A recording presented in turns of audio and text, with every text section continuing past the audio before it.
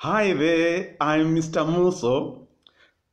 Today we are going to learn about two important topics.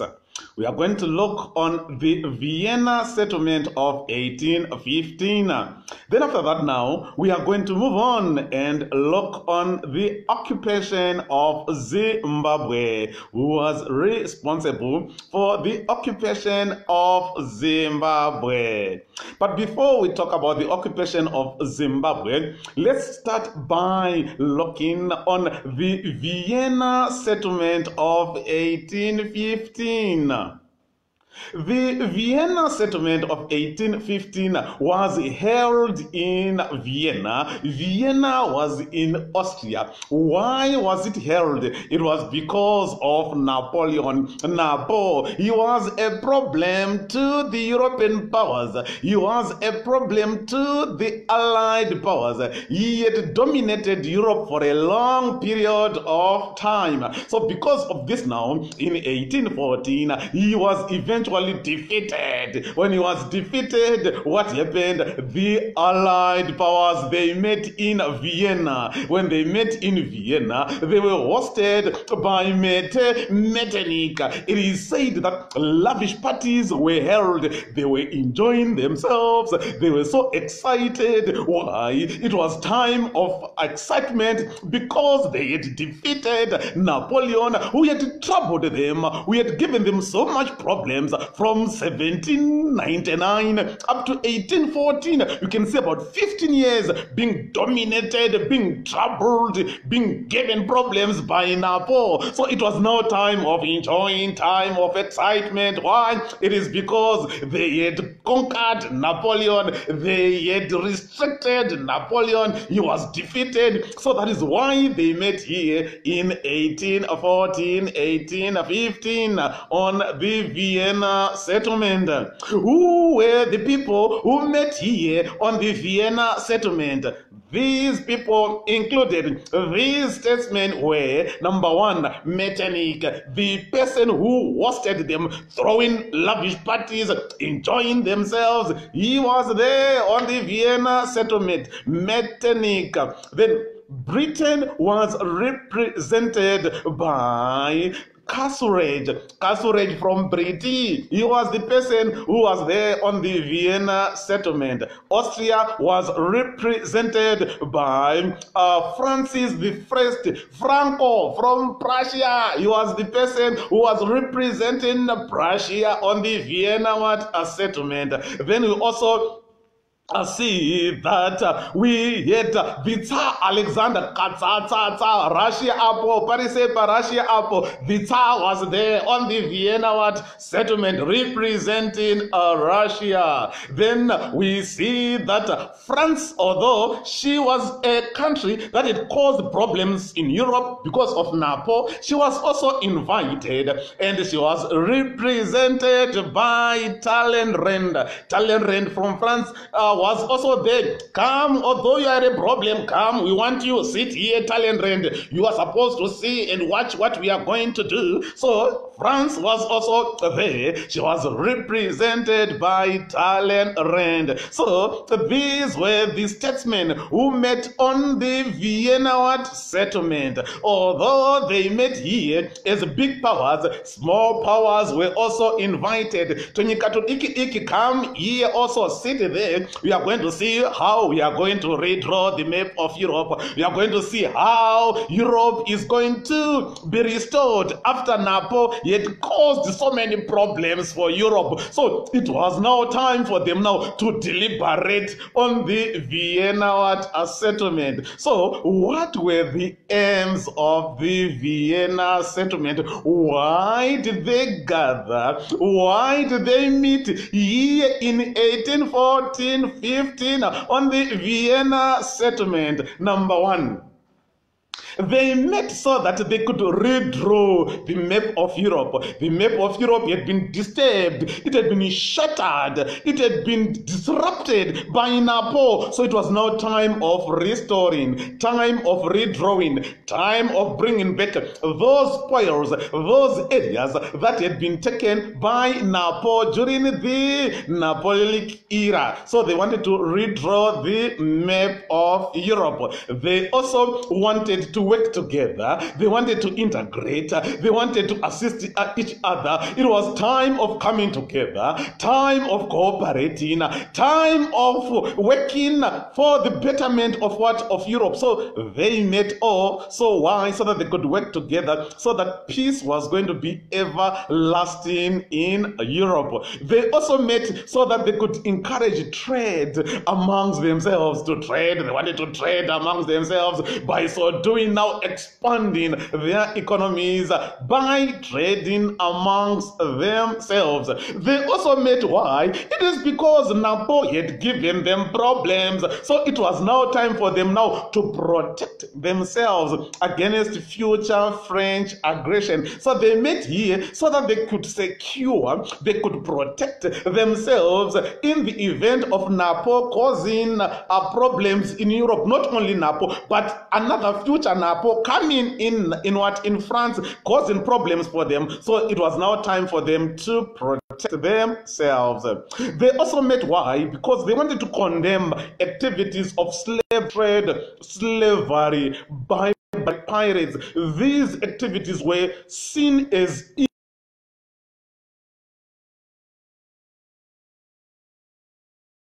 taking place in Europe. So these were some of the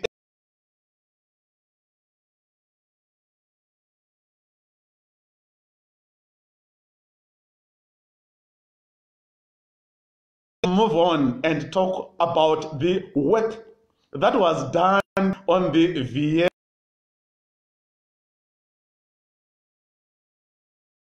Number one, the issue of creating buffer zone.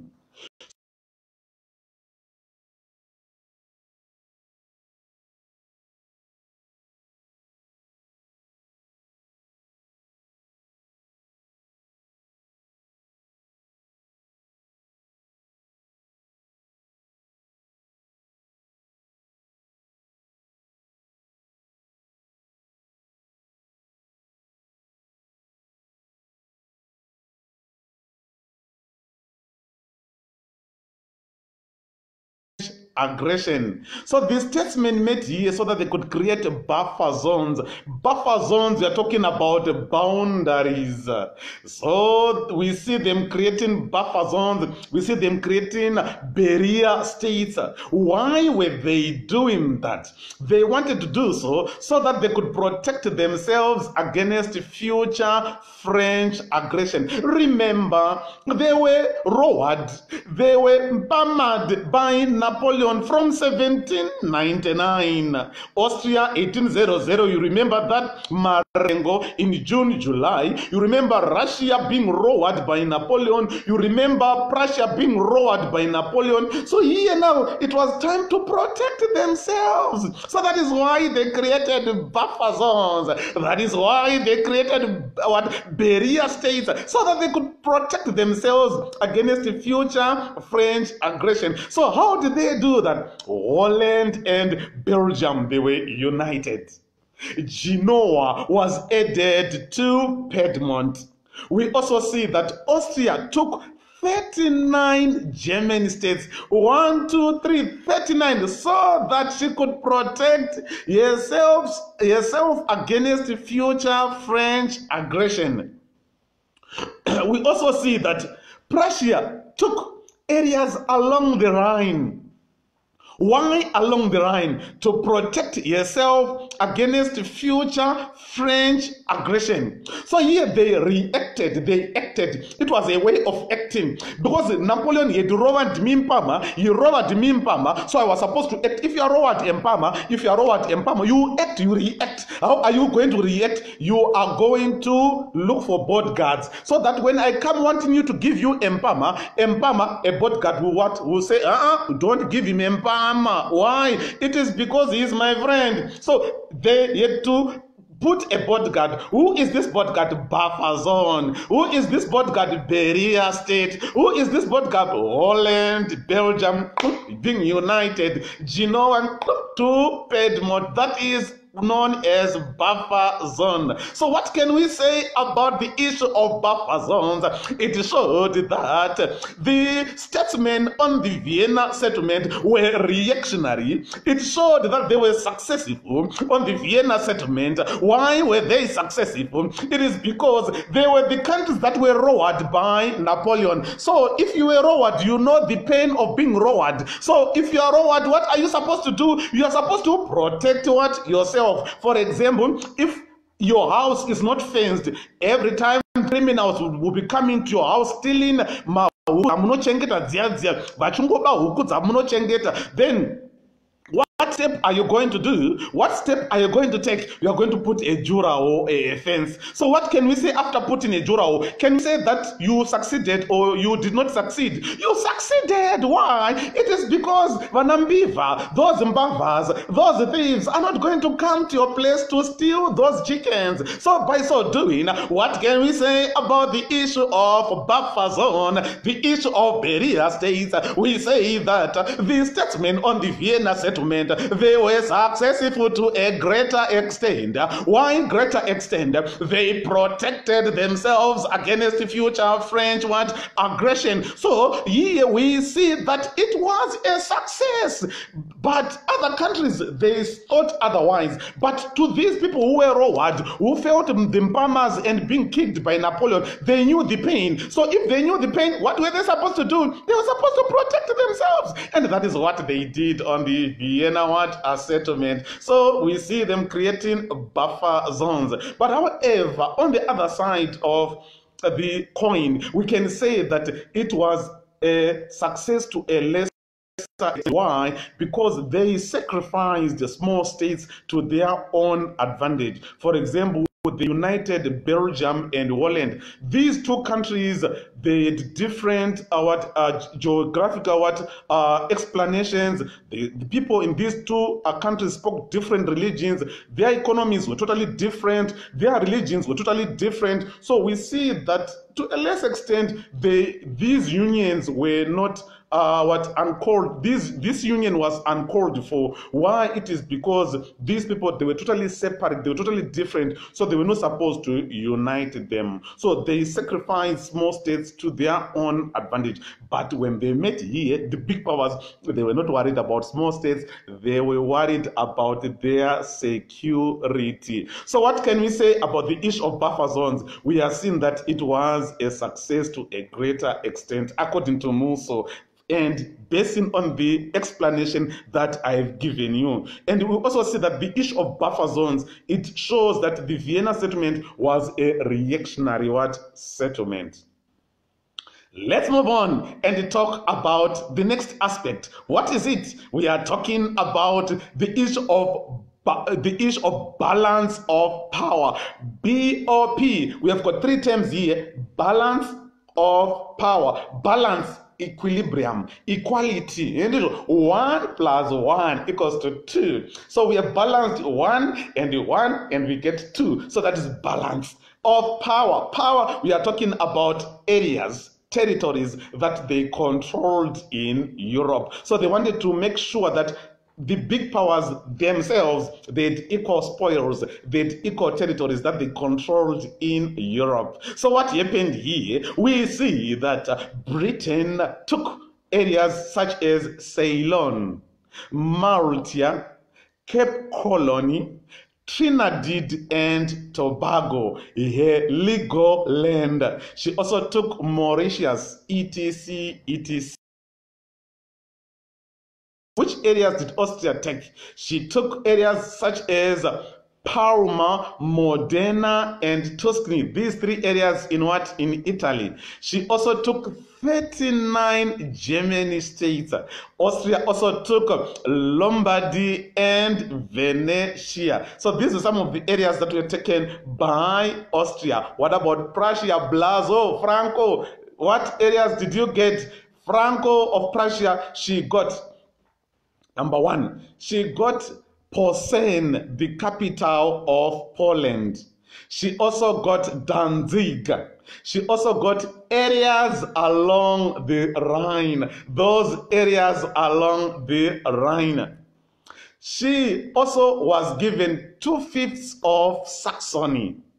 What about Blazovango, Tsar of Russia? Kurisek, Russia. She was given 3/4 of Poland. She was also given Finland. So these were the areas that Russia was given.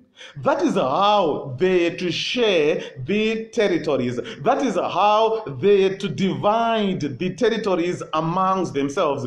So here on the issue of balance of power, they were distributing areas amongst themselves. Britain, Torah, Ceylon, Torah, Trinidad, Torah, Mauritius, Torah, Cape Colonies. Austria took Torah, 39 German states. Prussia, areas along the Russia. Along the areas along the Rhineland, Tsar, Torah, Finland. So they were distributing areas equally. I want you to put quotes equally amongst themselves. So what can we say about the BOP? These statesmen, were they successful on the BOP? They were successful to a greater extent. Why? According to D. Richards, they shared these territories basing on the map of 1804. In 1804, you remember that is when Napoleon became emperor for life. When he became emperor for life, he now was in total control of what was taking place in France. So that is when he renewed his foreign policy. 1805, fighting against Britain at the Battle of Trafalgar. You remember that? That same year, end of year, fighting against Austria, Russia, following year, fighting against Prussia. That is when he started to dominate, taking so many areas in his foreign policy. What are we saying? We are saying that when they met here, gentlemen, Russia, Tsar, urikuzvinzwa here? Metternich, urikuzvinzwa here? Koiwe Kastorage, urikuzvinzwa here? Franco, urikuzvinzwa here? Varume here, we are only taking my areas edu. We are only taking those areas that were taken by Napoleon when he started to be so cunning in Europe. In 1804, 1805. Saka ndo ma areas atirungotora. Saka yotora ako, yotora ako, yotora ako, yotora ako. So that is how they to share these territories based on this map of 1804. But tadai varume pana ne problem iRussia. Ndine problem ndiri kunyara nditsa. Chii chaunonyara tsa. Wanchataura. Prussia, Franco, ndine problem ndiri kunyara. What are you nyara? Franco taura tinze inini ndiri kudawo ka area kanonzi Poland, because Prussia was close to Poland. Russia taura zvataurwa na Franco ndo zvanangishida kutaura. That is also what I wanted to say. I want also Poland. I also want Poland. Oh, so Prussia and Russia, you both want Poland. Yeah, I want Poland. Yeah, I want Poland. Don't worry. This issue, we are going to settle it. So what are we going to do now? Russia, you are now going to take 3/4 of Poland. Yeah.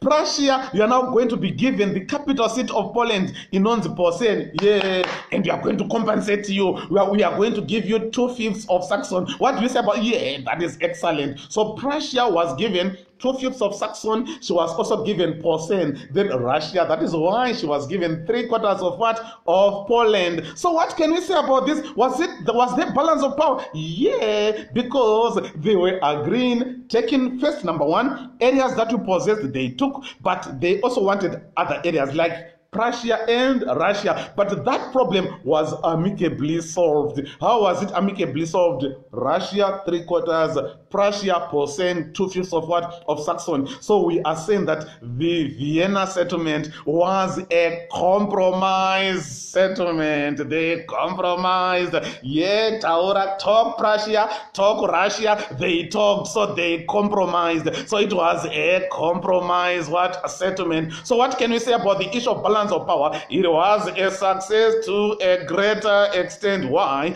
It is because they took the areas that they previously possessed before Napoleon became a problem to Europe. Check this example.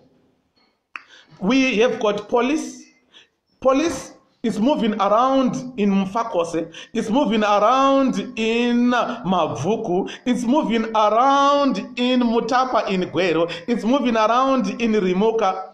We have got stolen goods here, stolen goods, stolen goods. We have got plates, we have got teapots, we have got clothes that were stolen. Please come to the police and identify your clothes. Come to the police and identify your items. Then we see people who go to the police. When they arrive to the police, they say that, you see that we have got this thing, this thing. Who is the owner of this thing? It was Britain. She took areas that she possessed. It's mine. My Johnson will go and take what she previously possessed.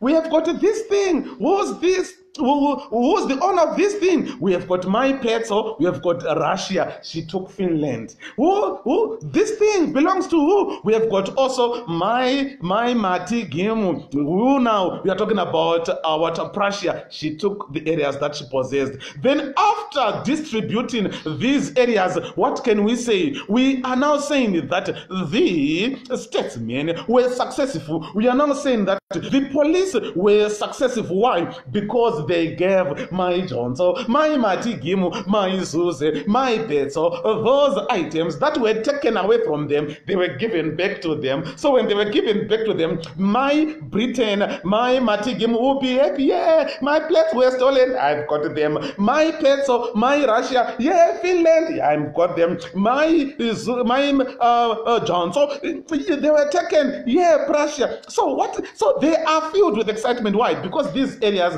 these things were taken away from them. So by so doing, we are saying that the Vienna settlement, by balancing, by giving equally the spoils, they were successful. However, we see that there was an element of selfishness, there was an element of greedy, there was an element of greediness. For example, Austria took 39. 1, 2, 3, 4, 30, 30, 39. There were so many areas that Austria took, so there was an element of greedy. Then also there is an element of selfishness. For example, Britain only took areas that are enhanced enough or supremacy. We talk about Ceylon, we talk about Malta, we talk about Trinidad and Tobago, Heligoland. Those areas enhanced the naval supremacy of Britain. So that on its own shows an element of selfishness. But it's to a lesser extent. Why? Because Britain was a naval power. It's to a lesser extent. Why? Because Austria was the country that controlled those Italian areas and German areas. So that is why we are saying it's to a what? To a lesser extent. So that is what we see on the balance of of power. So what can we say about the balance of power? We see that the Vienna settlement, it was a reaction. They reacted. We also see that the Vienna settlement, they also conserve. It was a conservative a settlement. They conserved those areas that they previously possessed. So it was a conservative settlement. It was a compromise settlement. They compromised Prussia and Russia. Hallelujah. Then let's move on and talk about the third item that they discussed here. It was the issue of restoration of legitimate rulers. These rulers were the heirs. They were the rightful rulers who were removed from their positions. They were removed from their throne by Napoleon. They were forcibly removed. They were removed by Napoleon by force.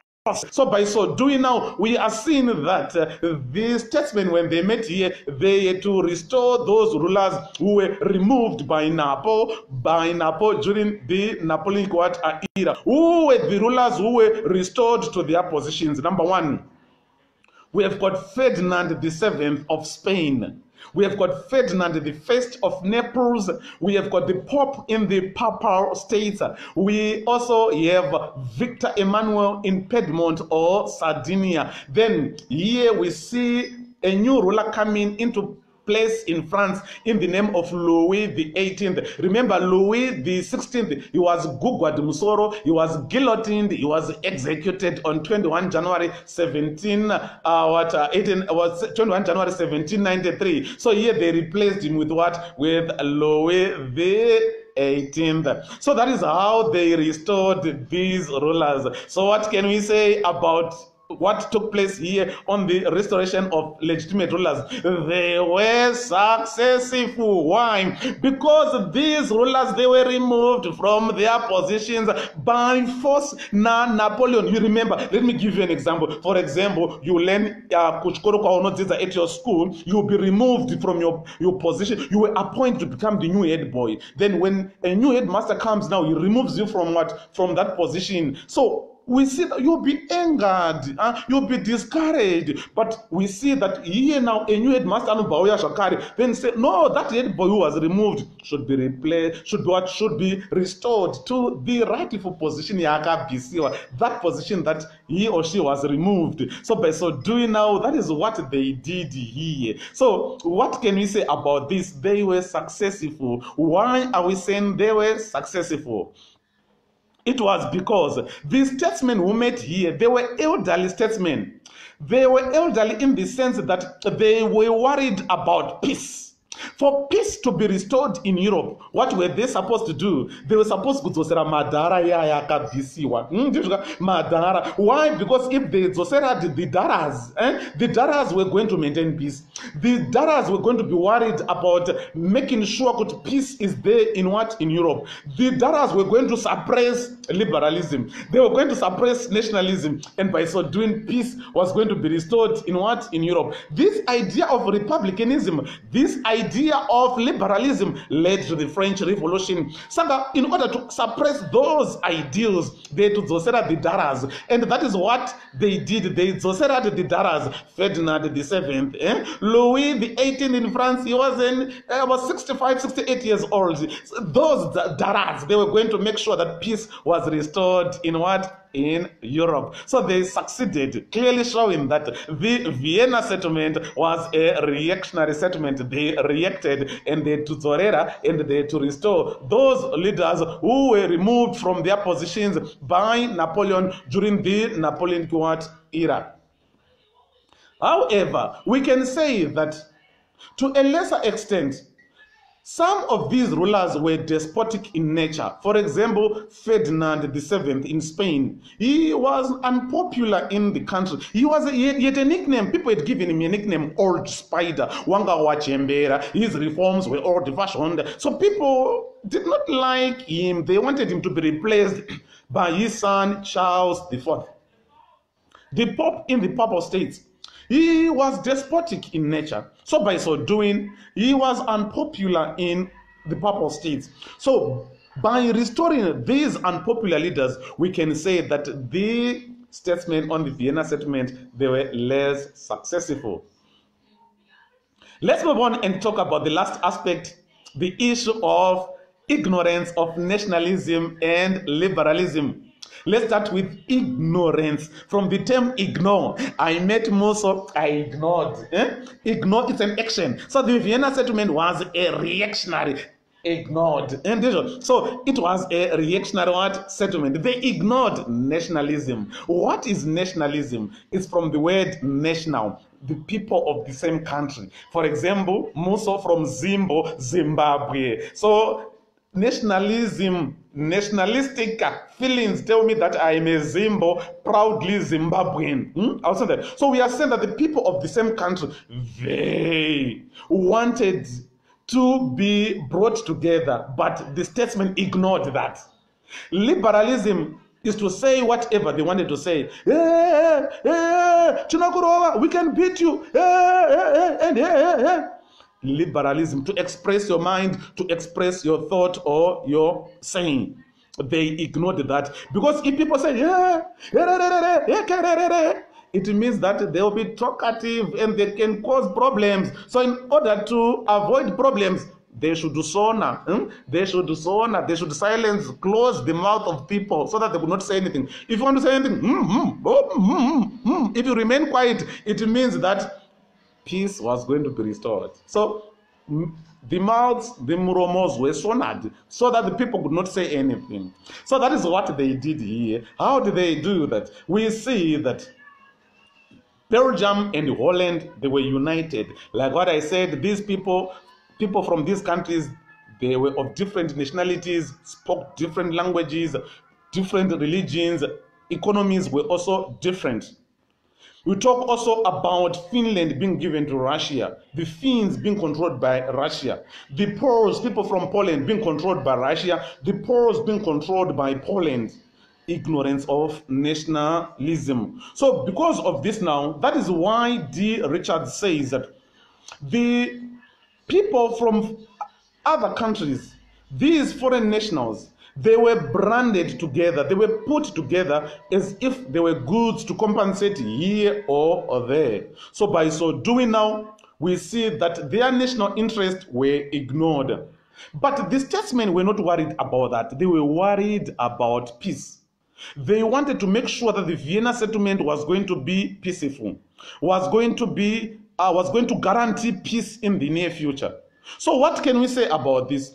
We can say that to a lesser extent they were successful, according to some scholars. But according to Musso, it's to a greater extent they succeeded.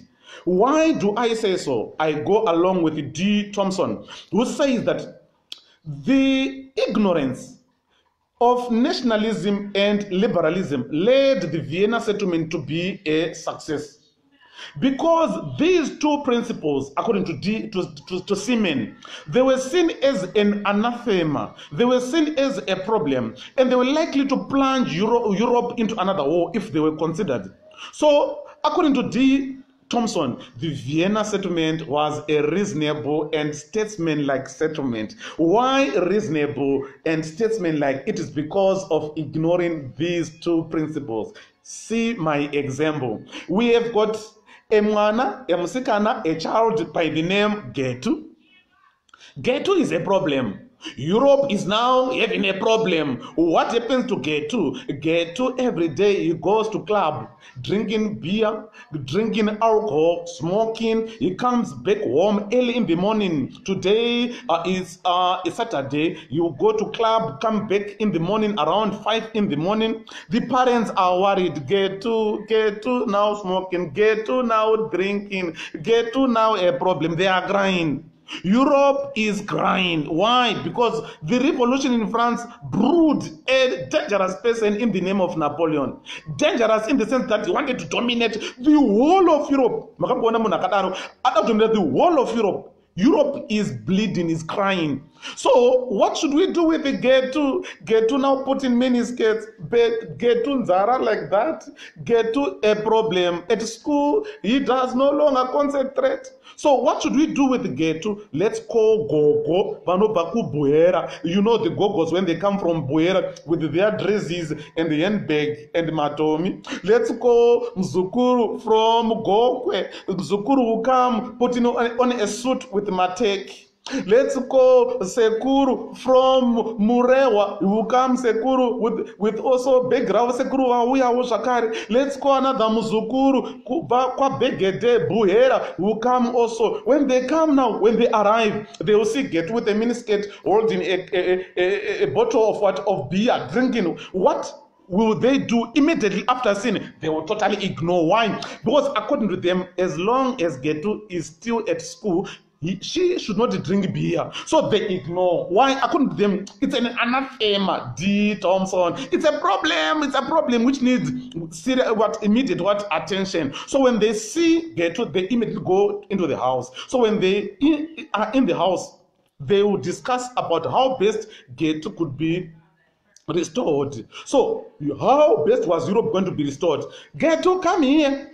Take all your clothes, those short dresses, those skinny jeans, skinny what, those what, bring them here. Go and buy matches at Pisarin. Why? Because these are making you a problem. What else? Nzara is look for a razor. Check on Nzara. Msoro wigi, what wig kurukaruka no ngaro wezuda seramuso zuda and why? Because we know that when a child is still at school, you should have a zuda, you should have short hair. We don't want a child mazinzara. Phone, we are taking your phone. You should not have a phone. Then my palms, you should no longer have my palms, but you should have enemotenga matomi kwa bata. Yes. Madress aya apiswa, matroza apiswa. Ko kunotengeswa mcheka ndekupi. Then let's go and tenga mcheka. Tosona zidress roshka makumbom. Saka getu zuda plus nzara dzakachekwa plus matomi plus zidress. Hapana mkomana no mcheuka. Vanenge vachingoti we don't know madzimai ninga. We don't know no one will look kucheuka getu. Why? It is because of Zuda, Zidrez, Roshika protected, Matomi Ake protected. No one will say, where do they get? No one. By so doing now, it means Getu, one of the years we are going to gather again. Then we'll be prioritizing.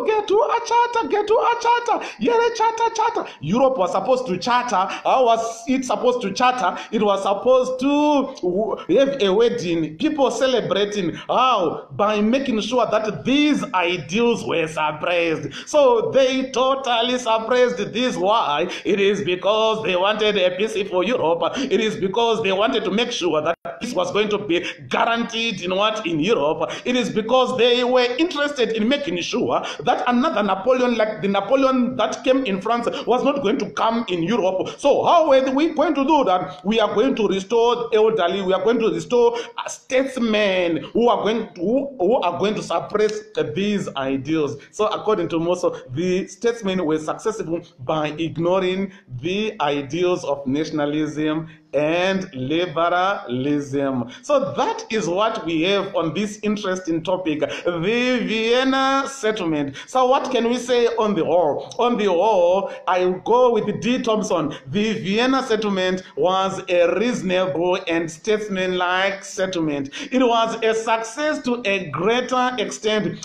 If you were Castlereagh, if you were Tsar, if you were Franco from Russia, if you were Metternich, that is exactly that you are going to do what they did. Put yourself to the shoes exactly what they did. It's also what you are going to do. Why? Because they were worried about peace, and for peace to be restored, that is what they were supposed to do. So that is what we see taking place on the Vienna Settlement. So it was a reactionary settlement, it was a compromise settlement, it was a conservative settlement. They conserved it was a liberal a settlement again. So that is what we have. Thank you so much. I'm Mr. Muso. I'm going to take a 10 minutes break. Then after 10 minutes, I'm going to come back again and look on our next topic, which is called the occupation of Zimbabwe. Thank you. Come back after 10 minutes.